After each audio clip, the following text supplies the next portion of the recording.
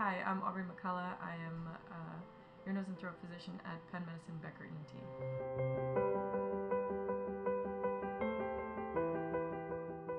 Typically, how you know your baby has an ear infection is by how they respond. So one thing is that they may tug at their ear or play with their ear and kind of act a little irritable, fussy. Sometimes they may not be sleeping as well or eating as well. They basically tell you something is going on, but more typically can be playing with their ear. Also, they can have a fever or other signs. If that's the case, then you probably want them to be evaluated.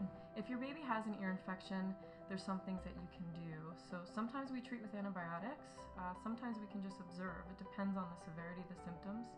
If your baby is between 6 months and 24 months, roughly, if they have just unilateral ear infection and it's not severe, we can observe.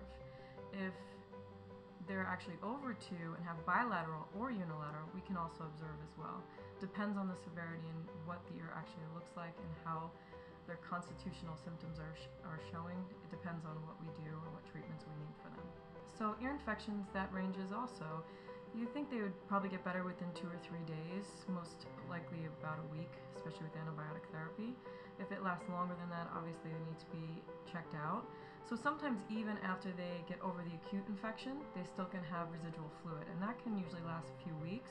So it may cause a little bit of decreased hearing, but they won't have the pain that's associated with an acute infection. So teething itself does not cause ear infections, but it can look like an ear infection. So very similar. Patients can play with their ears, tug at their ears, be very irritable, not want to eat, not sleep well. So if that's the case and you're questioning it, always have your baby evaluated by a pediatrician or by ENT, and we can see if it's ear related or if it's related just to tooth eruptions. So tonsil infections typically present, I think classically, as just a very severe throat pain, but also can be associated with trouble swallowing. You may even notice that if you look in the back of your throat, your tonsils are a little red, angry, swollen. Also can be associated with other symptoms like fever or chills or body aches. Similar to ear infections, I would say, to recover from a tonsil infection, that can take three days to a week. A lot of the time they are self-resolving, meaning most of the time it can be just a viral infection, but if it lasts longer, you may need antibiotic therapy to kind of resolve it. How you get rid of tonsillitis is a similar thing. So one thing is just watching it, self-resolving. If it's a viral infection, it will just take its course to kind of resolve. If not, you may need antibiotic therapy depending on if we think it is a bacterial infection or a strep infection. If you have repeated infections, then the cure or end all of tonsillitis is actually getting your tonsils removed. But we do have strict criteria for that, meaning 7 infections in a year, 5 infections over 2 years, or 3 infections for 3 years. So we just don't take tonsils out just because you have one infection. It is something that we definitely consider, but if it is a repeated problem, that's something that you may need in the future. So sometimes you can have a tonsil infection that affects one tonsil versus both tonsils, and sometimes it can become more of a severe infection, and you'll know it because it will cause unilateral neck pain or unilateral swallowing issues. You can also get the tissues around it to be swollen, like the soft palate, the uvula. You may notice that one tonsil is a lot bigger than the other, and if that's the case, that can lead to what we call a peritonsillar phlegmon or abscess. If that is the case, antibiotics are usually or definitely indicated, but you also may need to have it drained.